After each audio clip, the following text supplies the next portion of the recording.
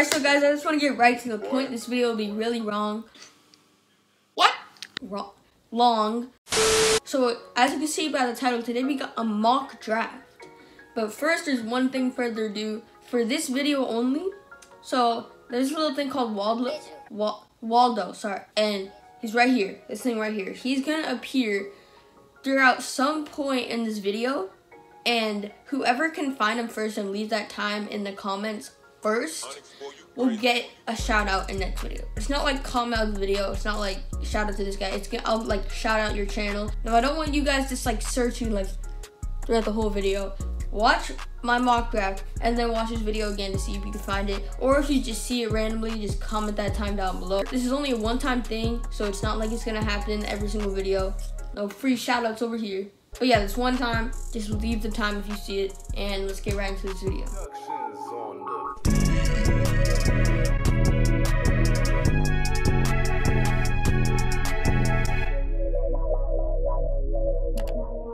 With the first pick in the 2018 NBA Draft, the New York Knicks select No, I'm just kidding. It's a joke, alright? They're taking Zion Williamson. Obviously, there's like no ifs and buts. Is that what they say? If and buts about it. Zion is an undisputed first pick in the draft. We've never seen an NBA player with his build, with his crazy body type. Now you guys might be saying, LeBron was the last one with his like sort of body. Well, no, actually at one point, LeBron was actually kind of skinny. I know that's like not like something that you guys could like picture, but there was one point where LeBron was skinny. Zion was never skinny. Now he's not fat, but he's just big, you know, he's a big guy. And he's only like 6'7" and has his freaking vertical that he could jump that high. He's the number one pick. It's insane. And with the number 2 pick, I have the Phoenix Suns. Drum roll, please. Taking Ja Morant. Now, I think if this was the 2017 draft class, Ja Morant would be the first pick in the draft. I would take Ja Morant over Markelle Fultz any day. Obviously, everybody would. But, like, without knowing that Markelle would be a bust, I would still take Ja Morant over him. Like, Ja Morant is a number 1 pick caliber type player in this draft. And who has this pick? The Phoenix Suns. The Phoenix Suns have been starting Devin Booker at point guard for the last like 20 games. And that's not how Devin Booker strives.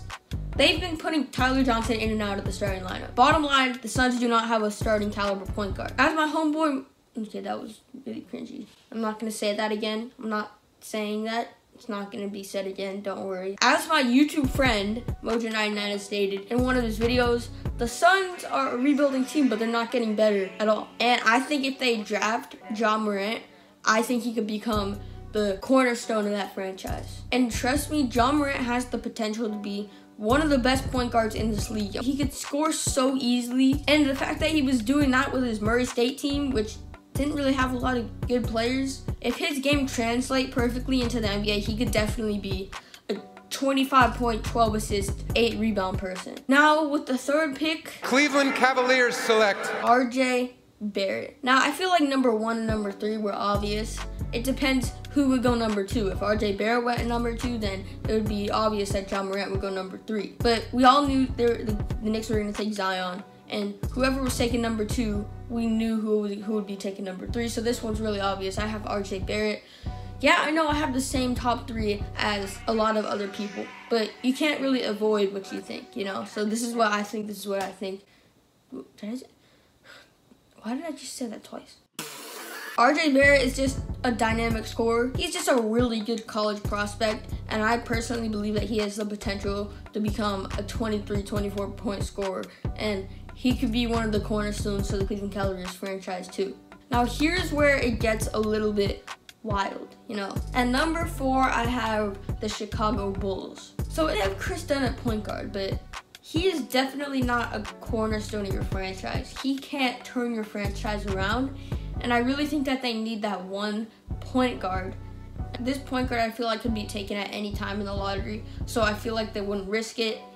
And you guys probably know who I'm talking about. So with the 4th pick, the Chicago Bulls select Darius Garland. Now, he's a dynamic point guard from Vanderbilt. He can score the ball, but he can also pass, and he has a lot of clamps. I mean, he's not like a tremendous defender, but when he needs to get a stop, he can get a stop. And when he needs to get his team a bucket, he can get a bucket. He's shown a lot of NBA potential throughout his time at Vanderbilt. So I think this will be a good pick for the Chicago Bulls, and I think this is where they'll go at number 4. With the 5th pick, the Atlanta Hawks select Jarrett Culver. Now, Jarrett Culver is a shooting guard that can play small forward.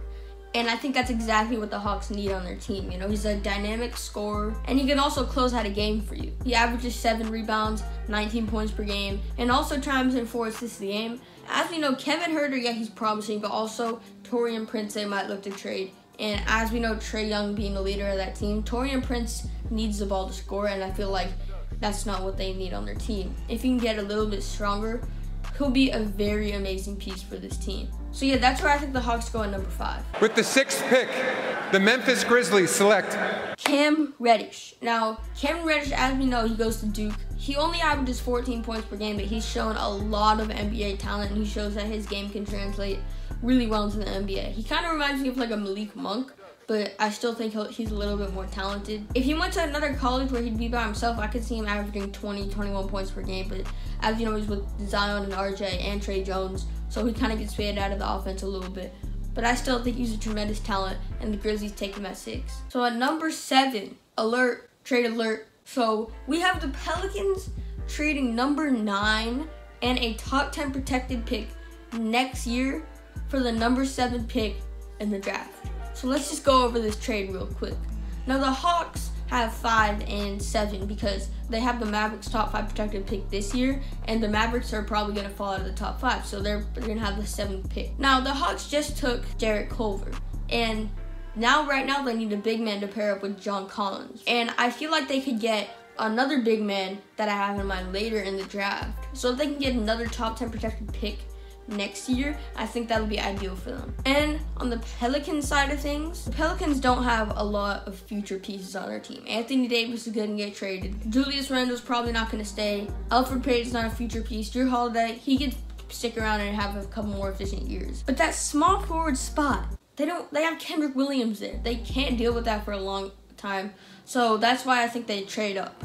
So with the 7th pick, DeAndre Hunter. Now, on the season at Virginia, he's averaging 15.2 points per game, 5 rebounds, and 2 assists, and playing very efficient defense. He could come in and be a future piece for this Pelicans team right away. Now, some people have him going number 4, some people go number 5.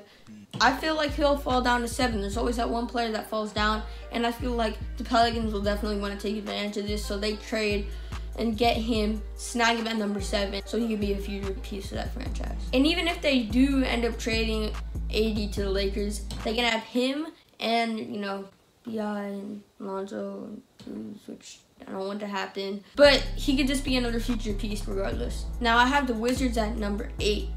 So with the 8th pick, the Washington Wizards select Rui Hachimura. 2,000 years later. Hachimura. You guys know who I'm talking about. Rui Hachimura from Gonzaga. He's also a very special player in this draft, I think. Some people have him taking number 4, some people have him taking number 14. But I just think that Rui, he could play 3 through 5. He's really big and tall, and he's playing really efficient throughout the season. So I think he's just another one of these gems that another team could snag up, and he can have a really efficient NBA career and could be one of the future pieces. For the Washington Wizards heading in next season. And after trading Otto Porter, Jabari Parker, and Bobby Portis really aren't that big of future pieces for the Wizards. They just wanted to get off that Otto Porter contract because he wasn't playing up to what they thought he would. So having Rui coming in and filling that spot to be one of the future pieces for your team, I think the Wizards are doing a good job here by taking Rui Hachimura. Now with the number 9 pick, the Atlanta Hawks select Jackson Hayes. 6'11" center coming out of Texas. Some people, again, have him going number 4, and some people have him going number 14. I really think he has a lot of NBA potential. He's an athletic center who can get the job done, and he's a really good piece. Now, at the center, the Hawks have Dwayne Dedmon. Now, you guys might think John Collins is playing center, but no, he's power forward. So, the Hawks scoop up 2 really good pieces in the draft, and really amazing future pieces that I think can go a long way for their franchise. Yeah, Jackson Hayes can come in and start at that center position. I think both of those rookies, DeAndre Hunter and Jackson Hayes, can start at their positions. So the Hawks really luck out. They can get another lottery pick next year if the Pelicans fall out of the top 10. And they also fill their 2 holes on their team, which exactly what they needed to do. Now, with the number 10 pick, Los Angeles Lakers select Romeo Langford. Now, I just think the Lakers take the best player available here. It's really tough. You know, as you can see, I'm a Lakers fan. I got the new poster over there. We take Romeo Langford out of Indiana. You know, he's averaging 17 points per game. Pretty efficient. He's just a scorer. You know, I think he's just like a worse version of RJ Barrett. He's just someone who can go get a bucket. He needs to work on developing a better three-point shot, but he definitely has potential in the NBA. He might be included in a trade package, but he's one of the best prospects coming into the draft.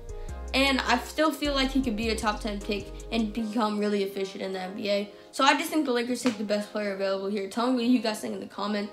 Now, you guys might say the Lakers should take a center, but if we could re-sign JaVale McGee for a couple more years, we're good. Tell me what you guys think in the comments down below. Let's try to get to at least 80 comments again. We got 100 last. That was shout out to you guys. 100 comments. That's. Anyways, guys, tell me what your mock draft is down below. I want to hear what you guys have to say about this video. Tell me what your guys' top 5 mock draft will be down below, and I will see you guys in the next video.